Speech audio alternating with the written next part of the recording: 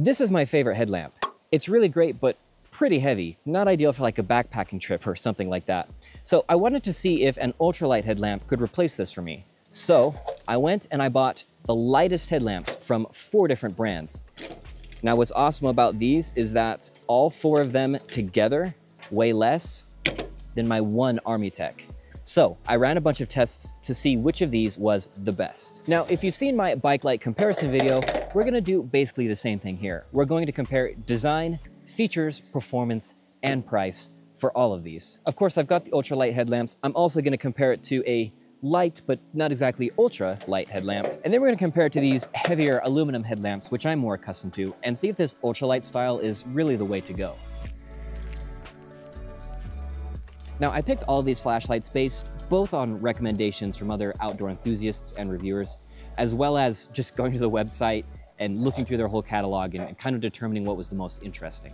So I settled on the Nitecore NU25, the Petzl Bindi, the Black Diamond Deploy, and the Black Diamond Flare, which is a bit of a unique one in this group here. Now, hopefully I can get this review done before all these bugs eat me. Now, before I do the individual comparison of these flashlights, I want to talk about what makes them unique, what makes them ultralight. All of these flashlights are designed first and foremost to weigh as little as possible, while still being useful headlamps, of course. Now, 3 of these are very similar, directly comparable in use case. This one here, the Black Diamond Flare, was the lightest headlamp that I could find. However, it is a little bit different in its use case and its purpose, so we'll set this aside for now. Now, these 3 flashlights are made out of plastic and have built-in rechargeable lithium-ion batteries. Normally, I am not a fan of built-in batteries, but that's a big part of what makes these lights so lightweight. We'll see that both the Petzl and the Nitecore, and also the Black Diamond Flare, have the same style of headband where it's basically just a stretchy, like, shock cord that goes around your head. At first, I thought this was kind of a bad idea, but it proved to be very comfortable in practice and extremely small. Like these are all very, very packable. The only thing I don't like about this style of headband is the fact that it can get tangled pretty easily. Meanwhile, the Black Diamond Deploy has a bit more of a traditional style headband, so this is like an elastic strap, though it's a bit thinner than usual. And then it has these 2 rubber bits at the top, at the front. In terms of comfort, I found all 3 of these to be basically the same. They really were so lightweight that I genuinely just did not feel them on my head when I was using them. There are design differences, but again, comfort-wise, it's negligible because they're so minimal. The Deploy has kind of an interesting design. You can see it has these 2 rubber wings on the side. I actually found this one to be the least comfortable of the bunch.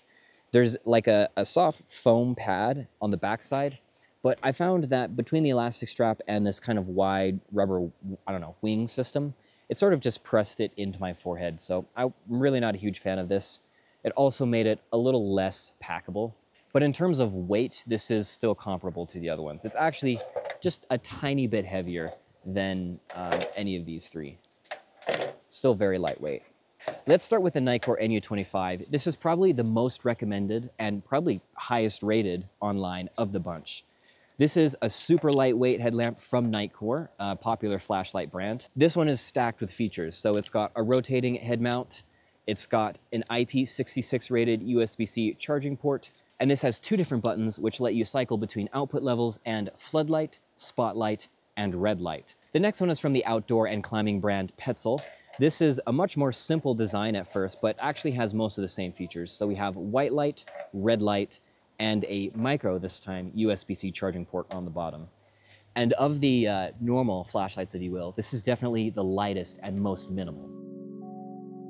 And then we have the Black Diamond Deploy, which is really interesting because it's designed to allow you to angle the light without actually physically moving it at all. So both the Nitecore and the Petzl, they have brackets that allow you to physically change the angle of the light. So this one ratchets, and this one is just smooth. This one instead has 3 LEDs, so one that's just a floodlight, and then one that aims up and one that aims down. I think this is a very interesting system. And then finally, we have this one, the Black Diamond Flare. Now this one, again, is unique amongst the bunch because this is designed intentionally as a sort of backup emergency flashlight. So it's extremely small and minimal, as you can see, and it has this little tilting bracket here. And then this one has a white light and a red light. And the interface is very simple on this one. You just twist it to cycle through the different modes. So speaking of which, let's talk about the interface, because To me, one of the most important aspects of any flashlight is how easy it is to actually get light out of it. And that's definitely especially important in my opinion when the thing is on your head. So the truth is most of these have a very similar interface. If we look at the Nightcore here, we basically have a power button on the top and then a mode button on the side. So this one is press and hold to turn the light on. And then as you press the button, it will cycle upwards, low, medium, and high. And then if you press this little button here on the side, it will cycle between both channels, floodlight, spotlight, red light, and then back again. And it will have the different modes for each of those different channels. Red light has just low and then blinking. The Black Diamond is very similar, except again, instead of cycling through white and red, we just cycle through floodlight, flood end up, and flood end down, if you will. So you just press it to turn it on and off. Then if you press and hold, it will smooth ramp between high and low modes. This one actually starts high and then ramps low, which is kind of interesting. Then the Petzl has a single button on the top. If you press it, it turns on. Wait a little bit and press it again, it'll turn off. If you press it in a more shorter interval, it will cycle between low, medium, high, and off. If you press and hold, this will activate the red light. Finally, the flare has the simplest and I think best interface of the bunch. You can see there is this big red ring on the top and then a bunch of markings on the bottom. So you can twist this through the modes: off, red, blinking red, low, high, and then SOS with the white light. Honestly, I think all of the interfaces are pretty good. My favorite is the Petzl. I just find it the simplest and most efficient. And it's a big deal to me that this one starts on low. I don't like how the Black Diamond, you turn it on, it will remember whatever mode you were on. But when you press the button, it will start high and then cycle to the lower modes, which in my opinion is just not a great design. I like being able to start low so I don't blind myself after my eyes have been dark adapted. It's sort of similar with the Nightcore. You press and hold to turn it on. You can, if you press and hold the mode button instead of the power button from off, it will jump to red. So that's a pretty nice way to do that, I think. In terms of modes, I do find all of them to be fully featured. I think the Petzl and the Nightcore both, they have all of the modes that I want and they're easy enough to access, which is great. The Deploy again has a good interface, but I don't really like that it lacks red light. The high and low is interesting, but I don't find it especially useful at night. I actually do prefer just having the rotating bracket. So it's a unique feature, but for me personally, it doesn't really do it. In terms of charging, again, both the Deploy and the Nightcore have very similar rubber-covered USB-C charging ports. The Deploy has a slightly better cover, in my opinion. The one on the Nightcore is, I don't know, it's not super confidence-inspiring. It works, and it's still IP66 rated, but I definitely like this Deploy one better. The Petzl has a micro USB charging port, which is just exposed, so there's no covering on this one. And for me, that is a huge deal. One, micro USB is just a terrible port, and two, the fact that it's uncovered means water resistance is basically not there on this flashlight, which is a shame because, spoiler alert, this is my favorite design of the bunch. I really like the design of this flashlight, but this port just kills it for me. It's a huge problem. Then, of course, we have the flare, which again, this one is unique because this is not a built-in rechargeable lithium-ion battery. This one instead takes lithium primary button cells. So you screw this thing off of the back, and there are two 2032 coin cells in here. Now, that makes this one very different in its use case because lithium primaries are really good for long-term storage, which again is what this is designed for, as a backup emergency flashlight. And again, with its tiny size and everything, it's great for that. However, because it has lithium primary disposable batteries, which are not super cheap, by the way, this really is relegated to exclusively backup use, in my opinion. I do not want to regularly be changing out these cells. Because ultralight headlamps are often used and favored by runners and athletes, all of these have retroreflective accents that will help you to be seen at night by drivers in cars, or I guess someone else with a flashlight. All of these, again, shock cord style headbands have retroreflective accents just all throughout, which work very well for all of these. The Black Diamond has just reflective accents on the actual Black Diamond logo. So again, I find this one a little bit less effective in that department, but it still works. Before we talk about performance in terms of sustained output, I want to talk about the beam quality of these. I definitely prefer my headlamps to be floody, generally speaking. I like a nice wide floodlight. because when I'm using a headlamp, mostly what I want to see is stuff up close. You know, if I'm holding something at night, I want to be able to see it clearly. If I want to see something further away, personally, I prefer to just carry an extra flashlight. Even in a scenario where I want an ultralight headlamp, in fact, actually, especially in that scenario, because I just need a floodlight, I don't need a whole lot out of it, I would prefer my headlamp be ultralight, I think, and have a heavier flashlight. That's just me, but I do think all of these do a good job with their floodlight. None of them have especially great coloration. They're all kind of cool whites. I don't think any of them are high CRI, but they're all decent. Now, as far as more medium to long distance, the brighter flashlights can still punch out there with more output, but the Nightcore specifically has a spotlight option. And I do find that this actually works quite well. It has a good amount of distance, especially on max output where it's very bright. And what's cool about this one is that you can use both of those at the same time. So you can get floodlight and a good spotlight. So you can see pretty much everything you need to very clearly. Again, the Black Diamond Deploy is interesting because it's got an upwards angled and a downwards angled light. While I find the main floodlight to be quite nice, I don't really see a lot of value in those two different light angles. It's a cool feature. Again, it just doesn't really do anything for me. I don't need it. I actually prefer just this angled bracket. I would have just preferred red light. Speaking of red light, both of these do a great job with red light, though I find the Nightcore's red light to be more powerful, yes, but also just has a slightly better beam pattern, I think. Actually, I really like the red light on this. The red LED on this Petzl is also quite solid. The Flare also has really good red light in my opinion. The white light, I don't like quite as much. It's a pretty bluish color, the worst coloration out of all of these, which makes sense because they want it to be very high efficiency, I think, because it's just running off these coin cells. It's also quite floody and has a totally even beam pattern. It doesn't throw very far into the distance at all. This is definitely for very close, and it's not even really medium range unless you're using maximum output on this. So again, proving that this is really just a backup emergency style flashlight.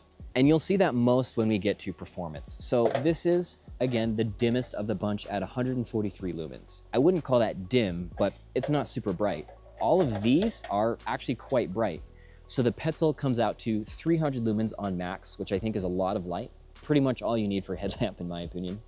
The Nightcore almost doubles that with about 600 lumens on turbo, which is actually really impressive. Does a very good job, very bright. Again, that's, in my opinion, a lot brighter than I ever need a headlamp to be. So I was really happy with that. And then the Deploy kind of splits the difference between these two. It is also very bright. So I cannot complain about the output of any of these. They do a great job, in my opinion. In terms of sustained performance, on turbo, the maximum output, they're all going to drop. These are plastic headlamps after all. There's no heat seeking, so they're not going to sustain turbo for very long. They're going to drop down, but I did find that all of them did a pretty good job with both sustained output, regulation, and run times. As we can see on the graphs, I actually found the Petzl to have the best regulation, so just the flattest line, it sustained its output the best. The Nightcore sustains a little bit more light. However, there's like 2 step downs, so you're not going to sustain light as consistently on this one. And the Black Diamond, again, pretty comparable to the other two. The Flare is not regulated, so it's just going to drop as the batteries die until they're dead. So you're not going to get flat output, unfortunately. So yeah, is it extremely lightweight? Yes, but it's not something that you should buy and expect to use regularly. All three of these, I found them to be really great. They were very lightweight. And that aspect of them is awesome. They were very easy to pack. I took the Nightcore on a 3-day backpacking trip and I loved this light while I had it. Took up no space in my pack. The weight was negligible. When it was on my head, it was very comfortable. Again, I was literally able to just forget I even had it. I loved how easy it was to use. I loved the red light. I feel the same about the Petzl. I think this is a great light. Again, physically, I actually like the design of this the best. And it's the lightest of these three. However, this exposed port was an issue for me. That alone is something that prevents me from keeping and recommending this light over the Nightcore. Finally, we have the Black Diamond Deploy, which I think is the best built of these. However, I don't like the feature set or the comfort as much as the Nightcore. And really, ultimately, I do think the Nightcore is the best. And it's for all of the features that I've already mentioned. Maybe it's not built as well as these other two, but it definitely outcompetes them in terms of feature set and performance. and price. So the Nitecore comes in at $37, which for what it's offering, I think is a very good value. The Deploy was $60, which is kind of high, I think. It's not horrible, but at that price, I just think the Nitecore is way better. And then the Petzl, same. This was $50, which is just too high, in my opinion. The Flare, on the other hand, was actually well priced. I didn't have any issues with this.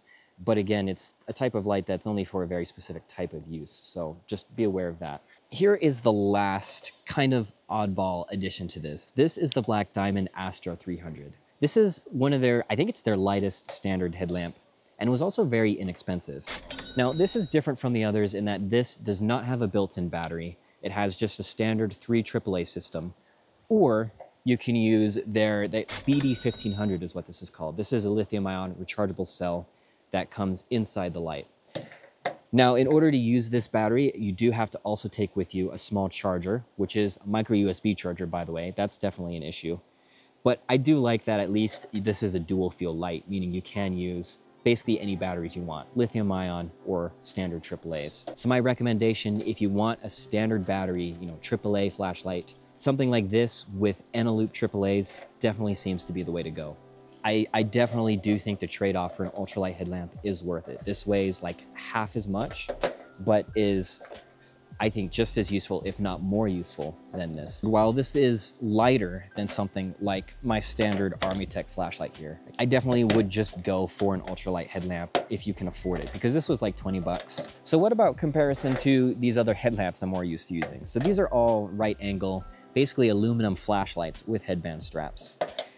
And the thing is, something like this is the Skill Hunt H150. This is a very good headlamp. And this really isn't that heavy. I mean, this weighs pretty much the same, just a tiny bit more than this Black Diamond Astro. This one comes with a 14500 cell, rechargeable lithium ion, but this is dual fuel, so you can use standard AA's in it as well. It's $50, but then again, this Petzl was $50 and the Black Diamond was a little more than that. So that being said, ultimately my opinion on the ultralight headlamps is that I think it is worth shaving the weight. These lights, they're just, it's hard to show in a video, but they really are so much lighter and they're so much more comfortable and so much more packable. When mostly what I need a headlamp for is just seeing stuff around camp, seeing stuff up close. There's really no competition. This gets everything done, basically, that I would need out of a headlamp, but it does it with way less weight. I'm happy to say that I really enjoyed my time testing these ultralight headlamps. I will definitely be keeping and using the Nitecore regularly. It works very well for that application, in my opinion, and I highly recommend it. It's a great flashlight. These other lights, I think they're good. I think you'll be happy if you buy them, but I do think the Nitecore is the clear winner here. Those are my conclusions. That's the result of my testing. I hope this video was useful to you. If you enjoyed it, please let me know, because I sat here next to a river and got eaten by flies to make it. Of course, I will be putting links to all of these flashlights down in the description below, affiliate links where possible. Thanks for watching, and have a nice day.